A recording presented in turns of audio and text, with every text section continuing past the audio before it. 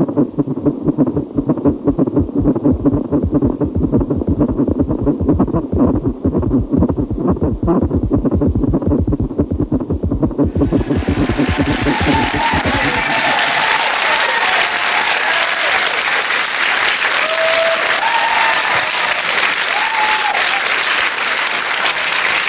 everyone.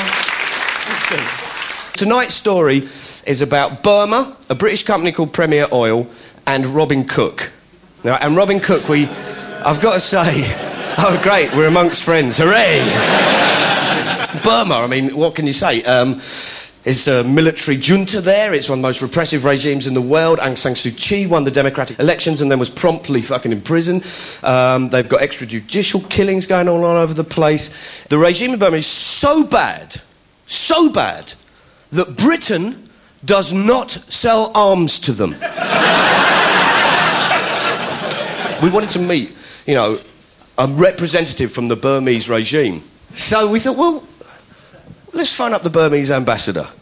You know, so we phoned up and said, hello, we're a television company. Wondered if we could do an interview with you. We just wanted to provide you with a platform to express your views. It's a great honour to be here talking with the ambassador of the Union of Myanmar, His Excellency, Dr. Win. Pleased to meet you, Dr. Win. Pleased to meet you, Mark. Thank you very much. We've got, just if I may, we've got some gifts. I know that sometimes it's traditional to give gifts, and we've brought... How very kind of you. It's an absolute pleasure. Wonderful. This is, we've got here, this is a traditional British food. So you must eat this today. Right. I understand that your appointment has been fairly recent to London. That's correct, yes. And so this is called tripe, and this is a traditional food that is eaten particularly in the north of England. Is that so? And we've got the best tripe for you. Really? And this is the best way to cook it is to boil it. Let's see. So we've brought that. Maybe it might be an idea to refrigerate it if that's at all possible. Right. If I could hand that to one of your assistants, if we could refrigerate that. Really, Also, how very nice. I've been told that the people of Myanmar are very, very big football fans. Yes. And we have some people who are friends of ours who have managed to get this. I wonder if I could just give you this. This is the... And if you yourself aren't a football fan, I'm sure that there'll be someone who can appreciate it. I certainly am. This is... But my children are even bigger fans than me. Oh, are they? Well, this is the Manchester United strip. We've got a full strip here. And I'm quite proud of this. We've managed to get it signed by David Beckham and his wife. Oh, my goodness. So, my son's going to be crazy about this. This is his... This is a name that I hear almost every day in the home, you know? That's right. This is Beckham, and his wife here has just... She's just put posh from her stage name. I just had visions of the embassy that night. Tripe, Ambassador, you are spoiling us. Myanmar has this perhaps... As a nation, it is a new nation, a developing nation, from the womb. That's quite right. You know, like trying to offer the best and the most nutritious kind of food. You know, that is probably the most nutritious kind of food for an adult to a newborn, like you were saying. The young infant will not be able to digest any solid food. I mean, not even a steak or a chop that we would appreciate very much. So if the West tries to impose its values, it is in effect feeding solids to a baby, which is completely inappropriate. Yes, this is the main point that I'm having to put up to a lot of people out here. And at the same time, you know, because of the cultural and philosophical differences between the East and the West. Just hold it there.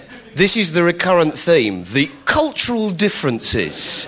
And whenever you talk to regimes like this, like the Burmese regime, and you try to get them to explain the human rights abuses, the argument they always come up with is they say, the West just don't understand the cultural differences. Oh, it's culture. It's culture, fine. Like the Welsh have got male voice choirs, the French have got cuisine, and Burma's got the National Army all-formation torture team. Fine. Fine. You can't say, oh, it's cultural differences, because the Universal Declaration of Human Rights is universal. It's not regional. You know, otherwise, you know, serial killers in Britain will be commuting to fucking go to work. You know, just over to Burma, love. All right, have a good day. Get back. What was it like? Oh, it was murder. And the journey, very bad. How important, on a scale of 1 to 10, is internal security? Oh, I would put it almost absolute at this moment. Because we... So nearly a 10? Yes, nearly a 10. I would put it nearly a 10. Yes. And it is to be sought, yes, to extend an olive branch of peace. But for that olive branch of peace to be effective, in the other hand, you need to have a machine gun that will actually be there to force them to accept peace. Because you cannot just say we will be peaceful and let insurgents rise against you. In a way, Mark, you're very right. For the olive branch of peace, for the carrot, if you like, the yes, reward, you have to have actually used the stick of law and order. In our case, this has actually happened in practice. And for people to take the carrot, they often have to be beaten to actually get them to yes, force to take the carrot. That's the reality. Do you think we should be frightened of that reality? Well, I don't think being frightened doesn't really bring in any benefit. You just have to be practical about things, face the situations with courage. And you know, he was talking about internal security. One of the big threats to internal security was there were 2 comedians in Burma, and they were sentenced to 20 years for telling jokes. Sentenced to 20 years for telling it. That's a fuck of a heckle, isn't it? I mean, I've been heckled 20 years. Shame when cousins marry. Ha-ha, 30. It's just 20 years for telling a gag, man, you know, that's incredible. That's kind of, you know, what we should do, I really believe that we should do this, we should start to heckle the Burmese ambassador. En masse as a nation. Start at the top, right, because the Queen gets to meet him, right, and Prince Philip, he'll say anything, wouldn't he? I'm pleased to meet you, Ambassador, I've shagged your mum. In the supermarket, will the Burmese ambassador please leave the building as his moral turpitude is actually upsetting the shoplifters?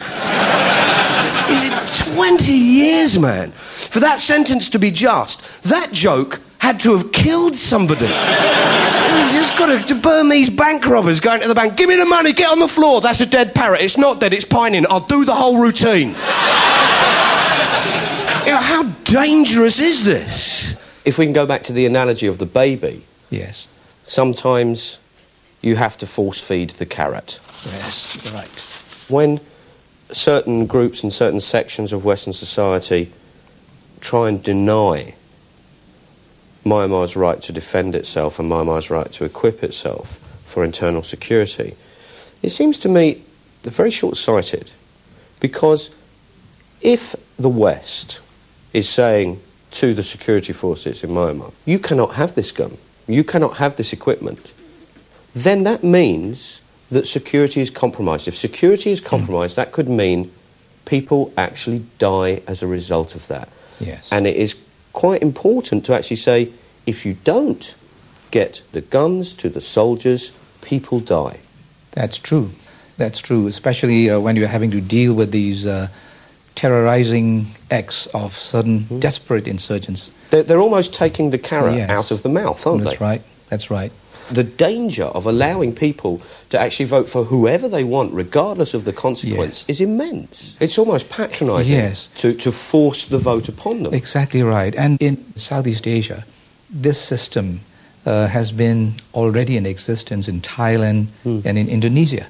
Because at this time, they just don't feel that the political maturity of people have reached that stage where everybody ought to be elected. I remember when we were filming this, when he starts talking about, you know, the comparable regimes, including the military and democracy, and he cites Indonesia, I did think, when I get home, I'm going to phone up the Indonesian embassy and just say, look, I know you've got a few problems at the moment, but the good news is Burma thinks you're a role model. If I could use the analogy of a plant, that democracy, whether it be Eastern or Western, is like a plant in the living room. You need to tend to it, you need to care to it, you need to clean it, you need to water it. Exactly. Sometimes if the plant is sick, you need to turn the heating up. Exactly. Sometimes you need to cut back on the water if you've given it too much. Yes, of course. But you also need to prune it. That's right. You need to clip it. You need to make sure that it knows where it is that it doesn't expand everywhere, Yes. and that